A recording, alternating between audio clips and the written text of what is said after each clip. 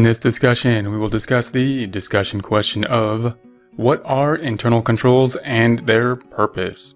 So internal controls is going to be a big topic as we grow our firm or as we grow our company.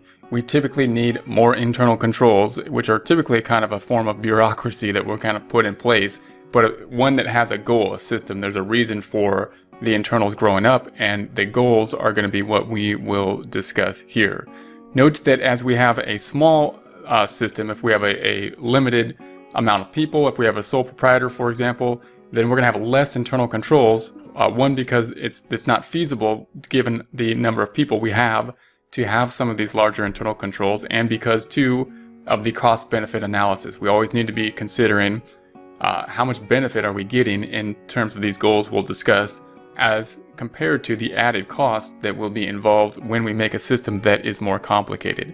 And that's typically going to be the case. That's going to be a trade-off. We're going to make a system that will be more complicated with the objective of us safeguarding or achieving some principal goals in order to do so.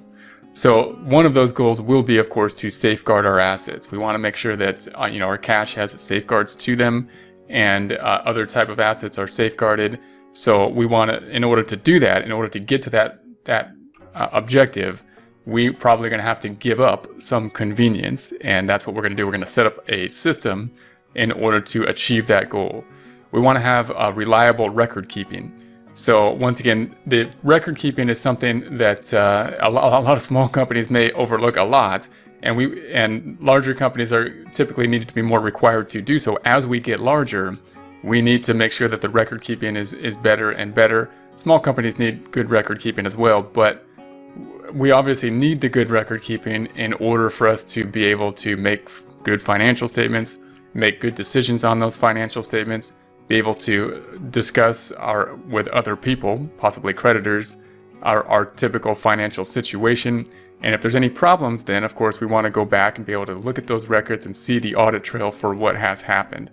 So we want to make some internal control systems, which again takes time to have good record keeping, but we want to have good record keeping and do the cost-benefit analysis as to how much record keeping, how detailed of that record keeping needs to be in our system to achieve our objective.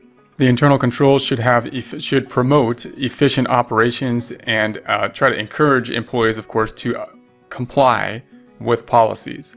So we're going to put policies in place, and we want laws as well. Our internal controls should comply with legal regulations, and they should comply with our regulations within the system as well. So you can think of this in terms of financial controls to make sure that we're going through all the procedures.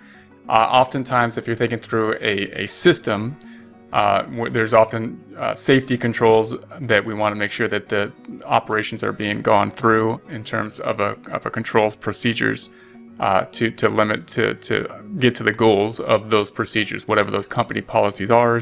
We want to make sure the internal controls are trying to get people to comply and be in accordance with those kind of systems. Internal controls could also help us to prevent any losses within the organizations. Where obviously our goals here is still revenue, so we want to make sure that we are in a position to generate revenue, have sufficient cash flow to pay off our obligations. So once again, the controls could actually increase our expenses, decreasing net income, but the goal of them, one of the goals of them, will be to safeguard assets and could be to actually limit, of course, any losses or any cash flow problems.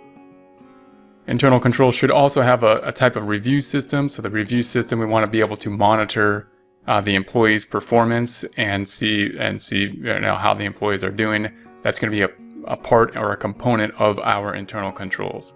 Now, as we go through what the actual internal controls are going to be, when we list out internal controls, we want to be specific in terms of what these goals and objectives are, because we do want to put in a cost-benefit analysis, and that can get a little bit tricky as we start to put in procedures such as separation of duties into a system, or making a more complex type of voucher system for a payable system.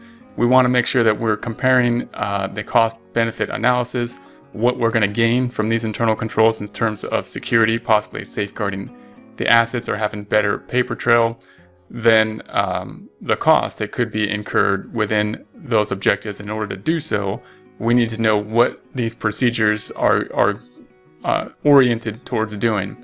And that's a little bit more tricky than we may think. When we start to put in internal controls, we typically think, well, that's a good control just broadly to put in place. Or we might think that internal controls are universal and they're the same for any type of organization.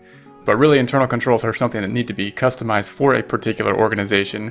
And in order to do that, we got to be pretty specific as to what a typical procedure is aimed at achieving in terms of these general goals when we start to look at the actual procedures.